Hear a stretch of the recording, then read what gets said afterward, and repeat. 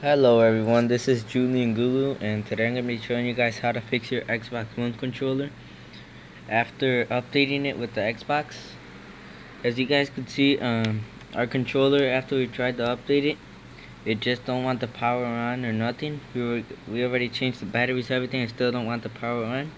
So don't get scared. I'm going to show you guys how to fix this. It's so easy.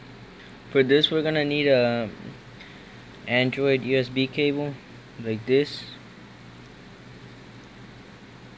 And the next step we're gonna need to do is unplug our Xbox One. So as you guys can see, it's the power cable. We're just gonna want to unplug that. Now what you guys are gonna want to do is hook our USB cable up to the Xbox. Sorry for the bad quality, but I hope this solution helps you. Now we're gonna want to hook this up to the controller like that. You guys can see it's the control. Now what we're gonna want to do is hook back up our Xbox. This may take a while.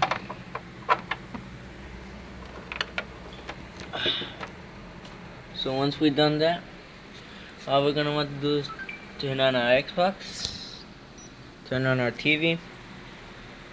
Now we're just gonna want to wait for the Xbox to turn on. We still ain't gonna turn on our controller. We just gotta wait a few until our Xbox turns on. So now, since when our Xbox is already started up, all we're gonna need to do is go and turn on our controller. And you guys could see that our controller has turned on. Well, I hope I helped you guys to fix your guys' problem. I had this problem. I almost got really scared. So what I did was do that, just hook it up and plug the Xbox in on it, and it really worked. So if you guys do the steps, I better work for you guys. Well, if you guys want to subscribe to my channel, if I guys helped you, you guys could do it. Well, bye guys. Hope I helped you. Well, I said guys like 1,000 times in the video, so that's really not good.